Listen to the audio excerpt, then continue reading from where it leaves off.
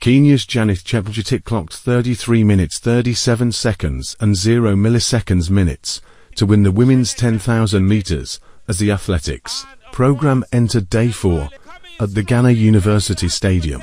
Ethiopia occupied the next 3 places as Kefale 33 minutes 38 seconds and 37 milliseconds and Behre 33 minutes 51 seconds and 50 milliseconds took silver and bronze respectively. Another Ethiopian, Behre and Mulisa, 34 minutes 45 seconds and 37 milliseconds, closed the top 4 places. Chepngetich, who was the only Kenyan in the field, battled off a full-strength team from Ethiopia to reign supreme. She first dealt with Behre and Mulisa in the first 300 kilometers of the final lap before engaging Kefale in a sprint finish on the final stretch.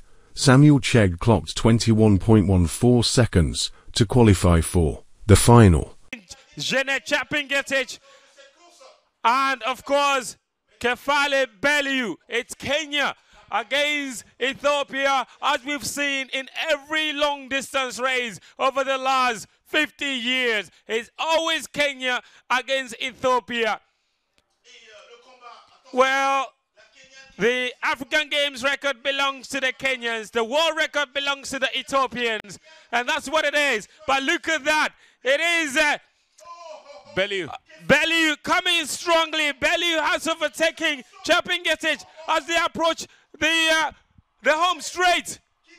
But Chepngetich is not relinquishing the lead just yet. Chepngetich is taking over the lead. Behre is struggling. She's running with every sinew of energy in her. But it's not going to be enough. It's not going to be enough. It is Chepngetich. Janeth Chepngetich runs away with it, crosses the line, and is gold for Kenya. Ethiopia will have to settle for the silver medal and the bronze. Janeth Chepngetich, she ran out there all by herself, alone, the only Kenyan on this track. There were as many as in them all. Ridiculous, wonderful from Janeth Chepngetich, the pride of Kenya. And you'll know celebrations will be ringing deep into the night from Nairobi to Mombasa. She has done it with 3 Ethiopians breathing down her neck. Janeth Chepngetich has shaken off all the pressure, and she has won gold for Kenya. Wonderful victory. And yet again, the green, red, and black of the East African country